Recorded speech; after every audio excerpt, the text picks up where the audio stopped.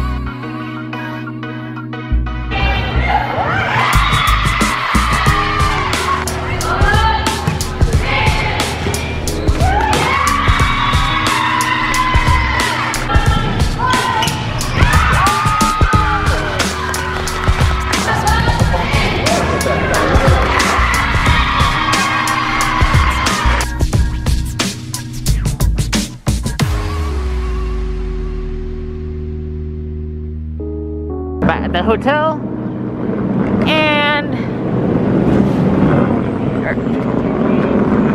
apparently this happens.